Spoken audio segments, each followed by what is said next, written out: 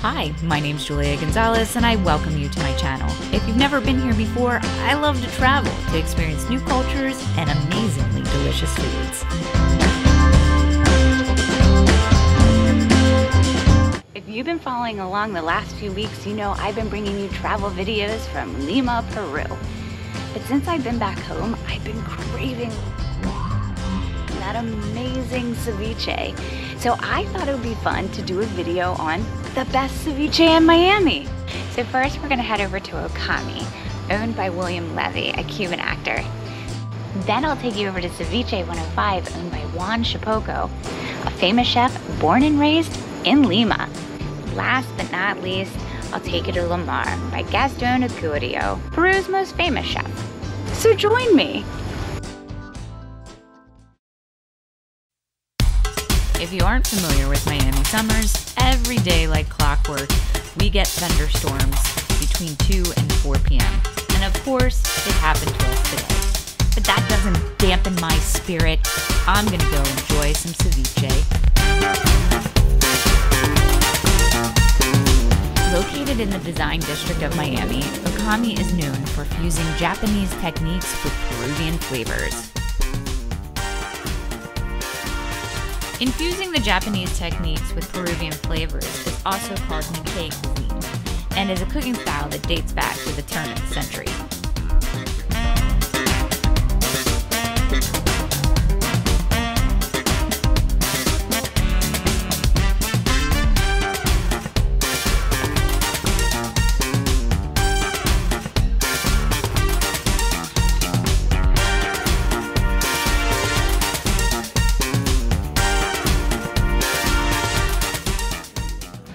Alright, so it looks like we have the red onions.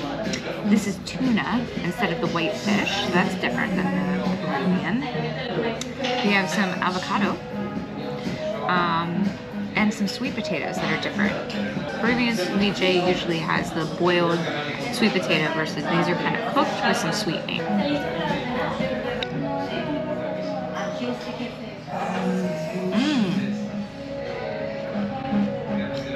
It's got like a little bit of kick to it. The leche de tigre gives it like some kick, some spice to it. And you can see there's like some spices in it. Ooh, okay. Hello. So this is really good, but it's really different than what I'm used to with the Peruvian ceviche.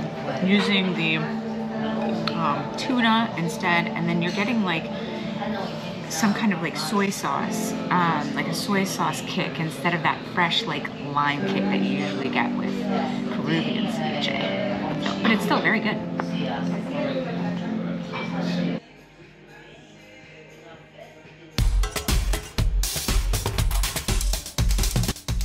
Now over to Ceviche 105.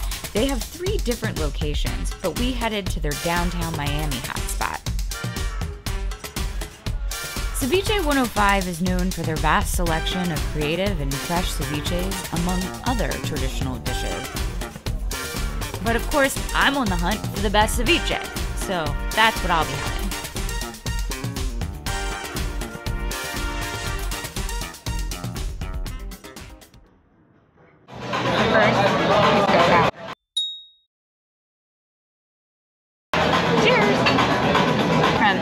Ceviche 105.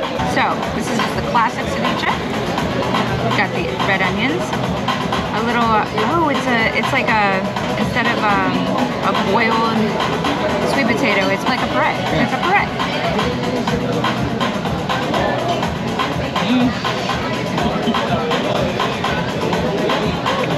Oh,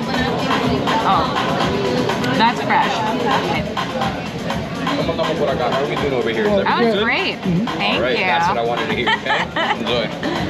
Fresh. It has that kick of lime that you love the taste. Yeah, and I like how they puree. I like a little bit more of the sweet potato, to be honest, but the puree is delicious. The leche de tigre is very fresh, full of lime.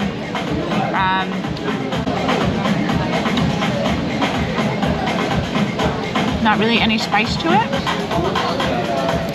So it's delicious.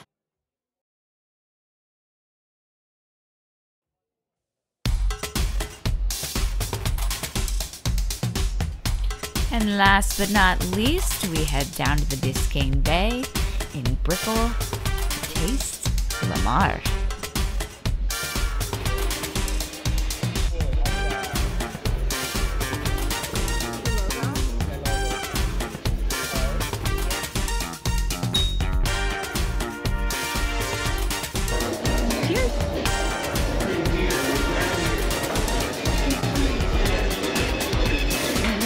My favorite.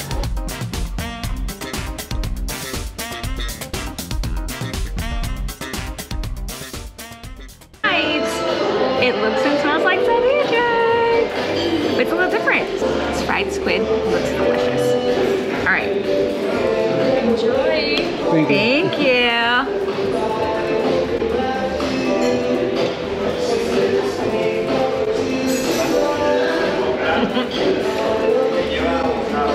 So you know when you talked about how they puree, some places will puree the leche de tigre, and they put like kind of the fish into it, and it makes it a little thicker.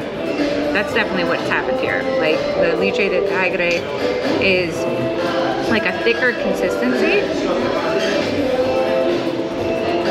It's got a lot more flavor, and it's got a kick. Like they said it might be a little spicy.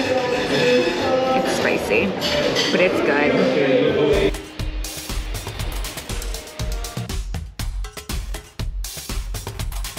Pretty.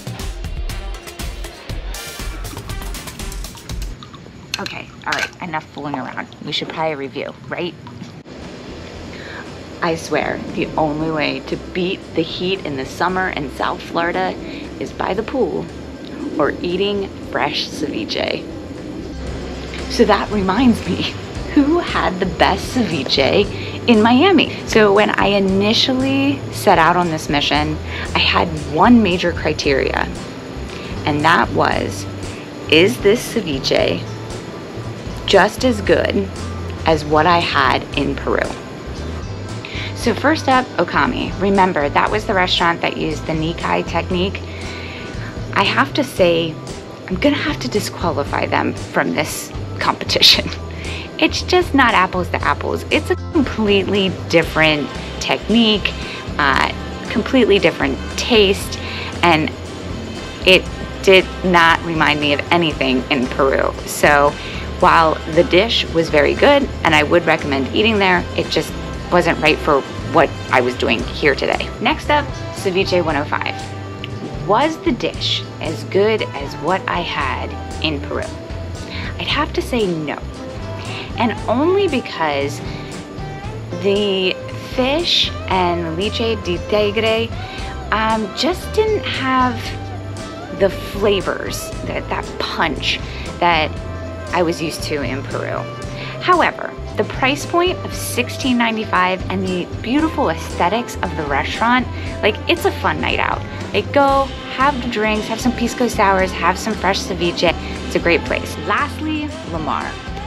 So was the dish as good as what I had in Peru?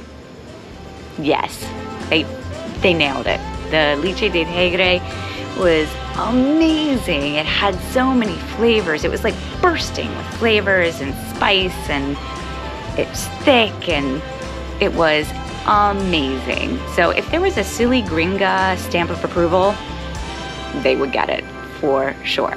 However, guys, let me just remind you, I'm a silly gringa.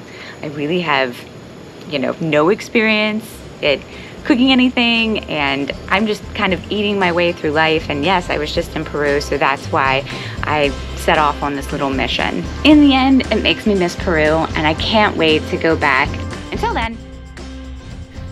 That concludes this week's video. If you liked this video, please make sure to hit that subscribe button for alerts on new videos. And until next time, go out and explore. There's a whole world you deserve to see.